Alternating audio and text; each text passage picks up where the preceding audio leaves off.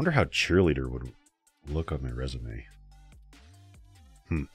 Anyways, it's a big day. ICX 9.0 is out. We're all really excited. There's a lot of teams internally that have done a ton of work on it, and they've really churned out a great product. This is amazing. So this video, as you can see, is going to be really short. I'm going to give you the surface. We're going to do some feature videos. So I want to show off a lot of these new features that are there. But before we do that, let me show you a couple things real quick. So many things where to begin. So let's start with this. 7750 is not supported in 9.0. 8095 and all 95 maintenance releases will still support the 7750, along with a couple other things that are out there. There is a new switch model. It's a 7850 48C. It's the copper model of the 7850 that we have today. 7850 is a beast. You know this thing's going to follow suit.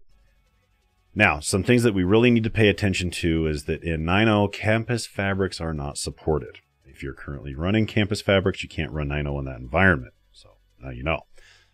Now, if you're running ICX management within Smart Zone or Ruckus Cloud, currently in 9.0, there's no management support for those platforms. However, it's slated in the roadmap to be supported in 9.0.10. That's listed in the release notes. Anything changes, I'll let you know. There's no ARM-on support.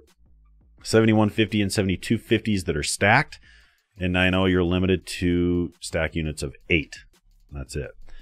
HTTPS is on by default. There's some lag interface changes. You can't make changes to the primary ports or the member ports, I guess I should say now. Username and password is required to access the device, so you have to have one. So if you're using any type of AAA, Radius, TACAX, create a local username and password. You'll thank me later. All right, so what's new? Some big changes. Logging Manager. This is probably going to be our first showcase video. This is all changed. So how ICX is handle logging and your debug logging is all different now. So I want to show you that so that you have an idea of how it works. It's really well done. It's put together very nicely. We also have a configuration archive and restore all. So the really cool thing about that is we're all human. We make mistakes. Now, if you do, you have a way to roll it back. Go back to where you were. It's awesome. It's like Control-Z for an ICX. I think it's great. The other one is upgrades via USB. You now support a manifest file. So that's pretty slick. I save this one for last because there is a lot of hype about this, and we will showcase this as well, but we now have RESTConf support in 9.0. So please hold your applause. I know we're all excited, but that's there as well. So that's pretty much it. I mean, I wanted to kind of give you a little taste. The one thing I do want you to do is there's a comment section down there. If you want content put out there for a feature, for a product, for anything, let me know. Within reason, within my capabilities, within what we can put out there, I'll produce it and I'll post it.